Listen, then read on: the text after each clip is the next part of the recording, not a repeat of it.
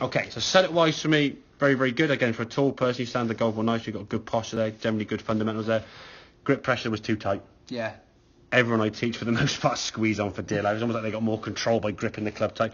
Mainly through your thumb pressure. If you squeeze the thumb, so your forearms and your elbows get tight and your biceps get tight, you can't move. You're very restrictive in your movement, okay? And that's sort of showcased in here, okay? So your first move now, as we saw, as the club went around the left-hand side, whips it way inside, club very flat, barely getting above your left shoulder with your hands, but nowhere near your right shoulder there with that club face at all, okay? So very low, very flat, and that kind of angled swing around here is going to encourage that sort of, I say, Beckham free kick. Yeah.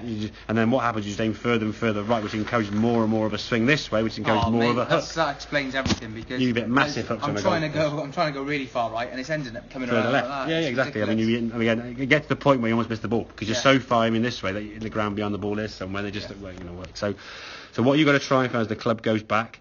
Club goes back over your toe line. So the hands work in, club stays out, okay? When you're on the range or at home practicing, stick a club down on your toe line, okay? Not on the ball line, not on your heel, but on your toe line, okay? This is important. If you get it wrong, you start practicing the wrong things, obviously, okay?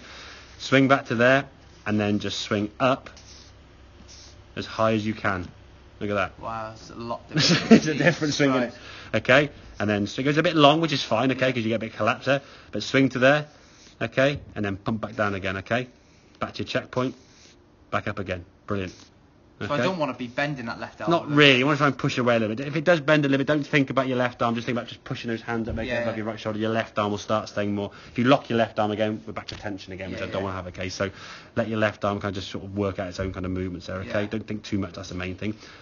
Up the top again. Again, at least in terms of your hand position, you're a lot higher. So you're not going to hook it from there. Okay, and then back down again.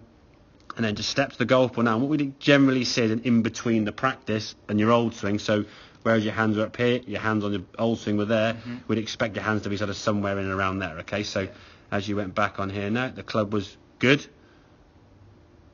And there's your hands, okay? So just over your right shoulder, which is fine. Again, very good position compared to that one there, which is so far behind you. Now as the club comes back to the golf ball, become a sort of pre-hit position, your club now is in line with your toe line. So you're hitting the golf ball now, in it that way, not hitting it over there somewhere and trying to flip it round behind you, okay?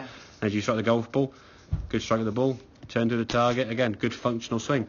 Whereas this one, as you come in the golf ball, that club's coming from sort of way back here, way in there, and just, it's just hook. And again, that club coming in so flat, bottoms out early, you're going to top a lot of shots as well. Yeah. So when you're low and flat as a tall guy, you're going to top it, hook it, and then you just try and do everything. That was my biggest problem, is top and hooks, That's generally the top and slice, but top and hooks are two common things. I just got rid of the top, but again, it just felt wrong.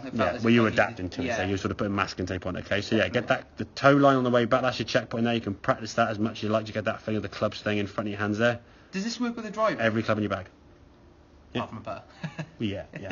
But in terms of your putter still does that. He's not going to whip something. Exactly. And even on sort of small little chip shots, there's a few sort of subtle changes in terms of setup. But for the most time, a full swing, club over your toe line. That is such a better position compared to where you were, and then through the golf ball. It's weird, right? Because I mean, I don't know where the left. I wasn't hitting any clubs with any. I'm not going to even call it draw. A hook, right to left spin, we'll call it. Basically, and then it started with my irons, and then my driver, which I was pretty consistent hitting really straight. And just now, it's almost certainly going to go out there and just big spin out. Exactly. What you'll generally find is the balls start going one way or t'other because of the club face. You might have turned it a little bit one way or t'other, or turned your grip a little bit, so the club face comes back a different direction. Then your reaction to that is actually swing further right. So then you swing further right with the club face left, it goes further right to left. Then you aim further right, now you pass even further right, and it goes even further right to left. And just over time, you just end up trying to mask the fault by going further right, which actually encourages more left.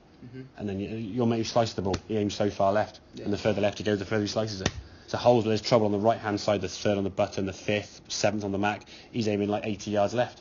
And probably slicing it either way back in there or just about hanging onto the edge if he's lucky, or smothering it low left to try and avoid the rubbish. So if we can actually think, okay, you want the golf ball here, let's swing it there. Not go, I don't want to go over here somewhere, I'll swing it over there. The same as a slicer doesn't want to go over here somewhere and swings it that way. But every golfer does. So if a pro will, if they want to draw or fade, will they just do more of that swing? So they'll just do it small amounts. Small amounts. 2 degrees, 3 degrees, not 20 degrees. Okay, and their club will do the rest of it. Yeah, exactly. Make sense? Yeah, that makes. Oh, Excellent. brilliant. Yeah. Good stuff, mate.